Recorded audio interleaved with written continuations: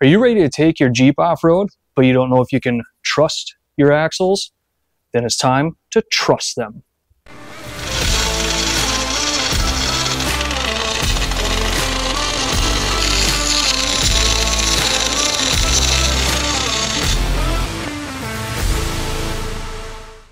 Hey guys, Patrick from Iron Rock Off-Road here. Today we are going to be trussing a rear axle so that we can trust it off-road.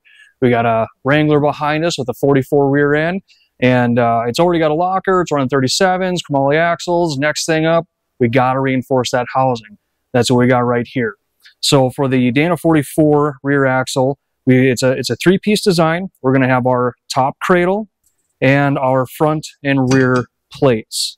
All right, now assembly is pretty easy. We're going to just get this cradle flipped upside down and start laying the plates in there.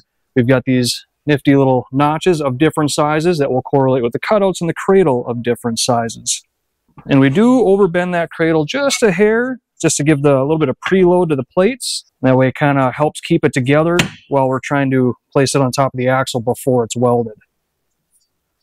Now this is a non-Rubicon 44, but the truss is cut to fit both, to include additional holes in the cradle for your locker wiring, things like that.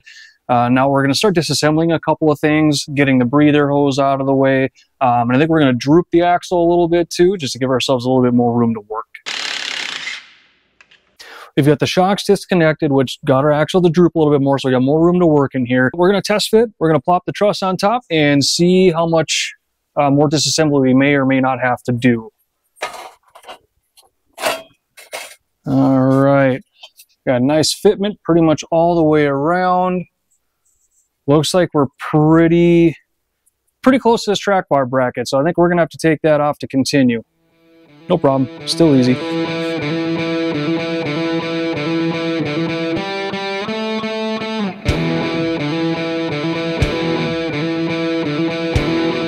Next thing is, make sure we have proper room for welding. We gotta take off this track bar bracket. Now we haven't made a video on these yet, so if that's something you'd like to see, drop a comment, let us know.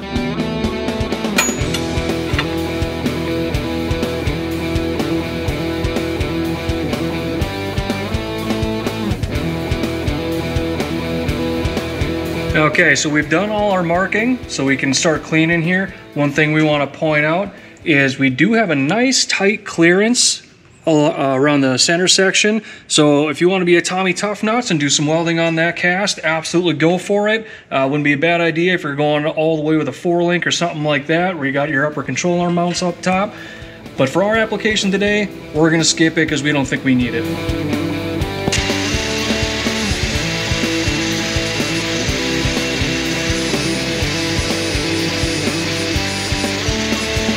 So we're all cleaned up, we're ready to put the truss back on the axle.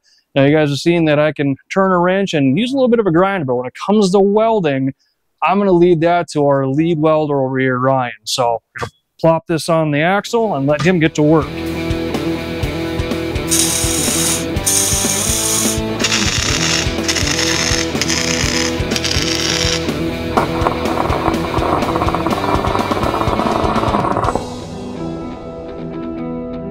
So Ryan just completed his first run at the truss, and you can see he's done a ton of tack welding, making sure that everything is going to be where we want it to be before we commit and do full passes. Because when you do that, you get too ahead of yourself and then something's wrong. Well, now you got to go buy $500 worth of grinding wheels to cut it all off and do it all again. So don't do that. Take your time, do the tack welds, get it mocked before you fully commit. Now, as Ryan is going to go and do all of our full passes around the truss and the axle tubes, again, we're not going to bother doing the center section on this project. The big thing is to keep in mind is heat.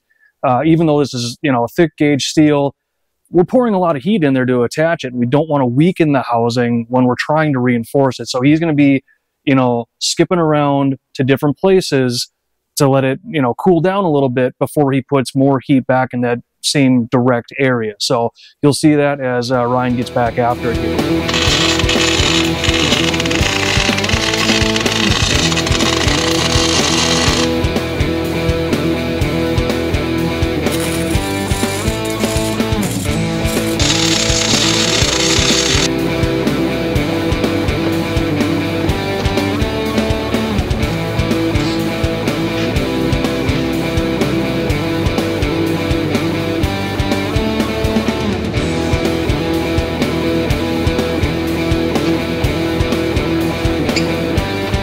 So Ryan just finished up doing the welds. Obviously, we got all the contact points on the axle tubes. The plate's going up to the cradle.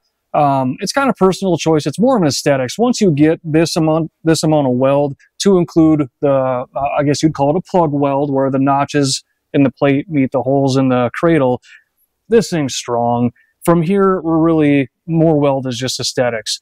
Also, as Ryan was finishing up, he had a great pro tip for us. As you're welding, you want to put your ground as close to where you're welding as possible. Like, you don't want to put this on the front axle while you're welding on the rear axle, because all that's going to travel on through and potentially harm the electronics of your vehicle. I don't speak Spanish. Braking parts cleaner, non-chlorinated. Well, now that it's on, we can throw some paint on it, start putting things back together, and now that I've trussed this axle, I can trust this axle. If you dig the video, make sure you like, share, comment. Make sure you follow us on social media, Facebook, Instagram, and TikTok, and of course, subscribe to our YouTube channel. Hey guys, whoa. Time to truss it. Dude, seriously, how many times I gotta say trust? Trust. It's gonna get f***ing silly. Truss. Trust. Trust. Trust. Trusted. Helps if I put it in the right way. Now it's backwards. What am I doing? Are you drunk again? I guess. All right.